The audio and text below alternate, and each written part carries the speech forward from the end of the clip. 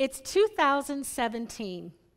4 years ago in 2013, the hashtag Black Girls Are Magic, designed by Kashawn Thompson, was so popular that it became a movement. Black Girls Are Magic does not mean that black girls are mystical. Black girls are not wizards or witches. And what it's designed to do is teach us to celebrate the beauty and excellence and resilience of black girls. It's hard to imagine living in a community like ours, where you don't see people who look like you, people who are succeeding, people in positions of power. But that's the current situation we find ourselves in. Now, we all come to TED events because the TED brand has become known for creating innovative and arguably the most significant conversations of our time. So I bet you're wondering why it is that I would use my TED platform to talk about a movement that I've already said is 4 years old. I'm glad you asked. I'm talking about Black Girl Magic today because I live in Oshkosh, Wisconsin. And like many communities with a majority white population, it's become important for us to celebrate, more than ever, the capacity of black women.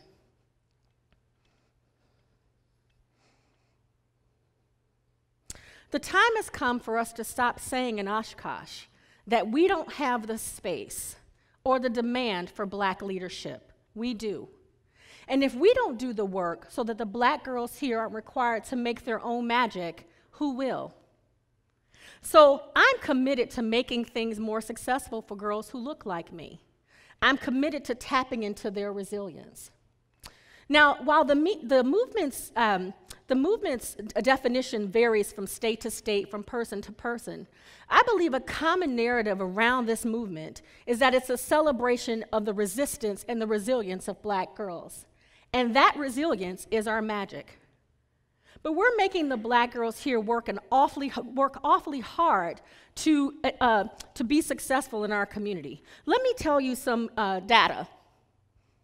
Last month in October, Wisconsin was ranked as the city in the nation with the most gap in well-being between black students and white students. We're failing. And some would say that this failing grade is a result of other communities here that are more populated by black families, like Madison, Wisconsin. But local data would suggest that we too are deeply complicit. Here are some numbers that I'd like for you to consider. The Oshkosh Area School District has 9 teachers who identify, or employees who identify as people of color. Only one of those people is a teacher. Winnebago County indicated that it has 5 employees that identify as people of color, 2 men and 3 females. The city of Oshkosh has 1 black employee. That is a civilian police officer. Now, data showed us that black girls considered themselves leaders far much more than their white counterparts. In fact, they ranked at 78%, while white and Latino girls ranked at 68%.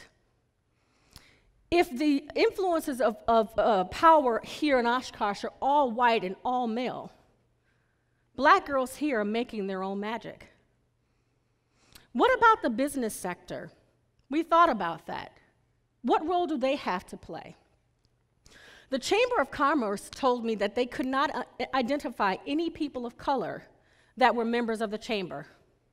So we did our own research, and what we came to understand is that there are 2 black-owned businesses in Oshkosh, only one of which is run by a woman.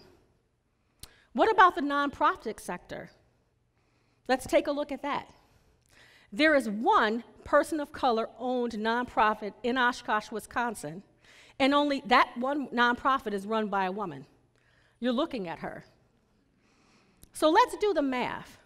We have 3 women at the city, at the county, 1 person at the police department, 5 women at the city, and 1 woman, black woman, who runs a business in Oshkosh.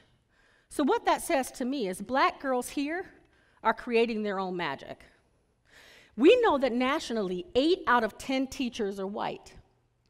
We also know from recent data that when black girls can see teachers and professionals that look like them, they're more inclined to do better in school. They feel like their teachers have better capacity to communicate with them. And data shows that they have an increased capacity to go on to college. We have one teacher. Some time ago, I had lunch with Ben Vogel. Ben is the superintendent of schools at the Appleton School District. And during that lunch at which Ben and I were talking about student success, Ben said something I will never forget. Ben said, if they can see it, they can be it. So let's bring this message a little bit home, because I thought a lot about that since the day I met with Ben. If they can see it, they can be it. And every time I think about it, I ask myself these questions. 1, who is it that black girls in our community see? 2, how does who they see and who they don't see impact them? 3, what is it that I owe them as a black woman in this community? And 4, what is it that we all owe them to ensure that they can be successful here? I say we all own this situation. Now, the answers to number 1 and 3, I think about often, and they're very day dependent. Some days the answers are different. But the answer to number 4, what is it that who is it that they see that impacts who they can be, is simple. Not that the problem is simple, it's very multifaceted, and it cannot be taken away or explained away very simply. We didn't get here because our path was simple. We're certainly not going to be able to change our path very simply. But I believe a piece of it is representation. We owe it to them to give them role models that they can tangibly see so they know who they can tangibly be. Now, I grew up in Chicago, Illinois. I grew up on Chicago South Side, and I attended Diet Middle School. There, all of my teachers were black. And we had lots of representation. We had a black mayor, we had black elected officials, we had black business owners, we had black doctors. For me, I had never thought about that I would have a time in my life when I would be able to take access to black success for granted, not until I moved to Oshkosh, Wisconsin. I can remember like it was yesterday, my teacher, Mr. Taylor. Mr. Taylor was a tall, dark, mocha-skinned, eloquent, gray-haired math teacher. And I can clearly remember, like it was yesterday, sitting in Mr. Taylor's classroom and saying to myself, I'm going to be a teacher someday, just like Mr. Taylor. Now, my life took another path, but Mr. Taylor's very presence in that space afforded me an opportunity to imagine myself as a teacher. Couldn't we do that here? We certainly could. And I think it's really important that we start to think about how that could happen for us. Let's talk more about opportunities here in Oshkosh. Oftentimes when I'm in meetings, people will say to me, I'm really excited to become a more anti-racist, inviting and welcoming space. And I'm always like, I'm really excited about that. How do you plan to do it? And most people will say, I have no idea. So that begs the question, in my mind anyway, are we really serious about getting that done?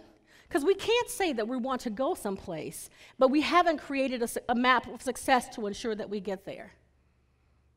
Now, I'm not a believer in starting from scratch. We have some best practices in place. The University of Wisconsin-Oshkosh has done a great job of bringing black professional women to their space. That's certainly someone that all of us should be talking to, should be looking at as a model. It's critically important. It's critically important to us because I believe that the success of black girls is the success of all girls, and therefore lends to the success of our community at large. Let's think through the roles that we could all play. Because I don't consider myself the world's best speaker. I'm here today on the TED stage because I wanted to be a representation for black girls. But I know that in a largely white community, I can't be everywhere at all times. So I'm going to ask you to join me in thinking about what you could do from your respective places of influence to ensure that we make the change necessary to generate success for the Black girls in our community. So here's what I'll ask you. When you're in places and spaces where you work and play, be that voice where I can't be. Ask those tough questions. Consider how you could open up space for different voices, specifically for Black women in leadership positions.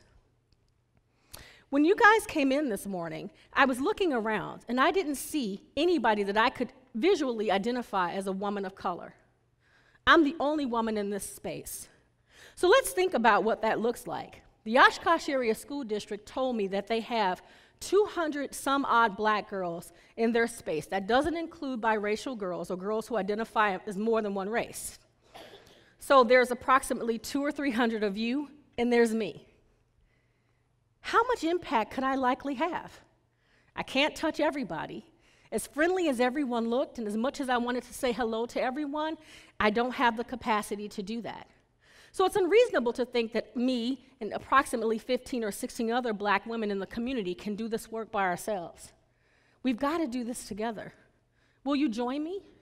Will you think about that? Now, I'm excited to think about the community that Oshkosh can become. I'm really excited and hopeful that as the nation is browning, the 2020 Census Bureau predicts that we're going to have more people who identify as Black and brown. What do we do about that? We can't have a reaction to that. We have to be proactive around that. And let me tell you what that means for people sitting in these seats. It means a couple of things. One, people you love are going to partner with someone who identifies as a person of color. It doesn't mean that they're going to marry. It doesn't necessarily mean that they're going to procreate. But because there are going to be fewer people who are white to identify with, it's going to become necessary for us to increase our racial literacy. Two, the people you work with, the people you live next to, are going to look darker. Three, the people who work for you are also going to be dark-skinned people. So the way in which we've done things historically isn't going to work. We've really got to put our feet to the fire. We've really got to participate in color-brave conversations like this one in order for us to get to a place where we really are the inclusive and welcoming community that we care to be. I don't come here today with answers, because if this was really simple, if it was like a flu shot, we'd all be cured, right? But what I'd ask you to do is do this. Think about what I've shared with you today. Think about the role you could play. Tap into your resources and be that person that asks the challenging questions about diversity in your space. Read books, watch films, come to events that will help you to understand the impact that this change in our nation's demographic is going to mean for us here in Oshkosh. And I'm going to ask everyone in this space to think about how you can make that change in your own spaces of influence. It's challenging. Gosh, if it was easy, we'd all be doing it already. It's really hard work, but I'm going to ask you to stay out in front of it and be the voices in the spaces so that our Black girls can be successful here. Because again, their success is the total sum of our success. And we all need to have skin in the game to make sure that we become a place that people respect, honor, and look at as progressive. Millennials have said that they want to live in places that they perceive as diverse. And when we ask them what that means, they say places that are intentionally diverse and have policies and practices that lend themselves to that idea. Are we that city? I don't know that we are today, but I'm hopeful that with your help we can be. Thank you.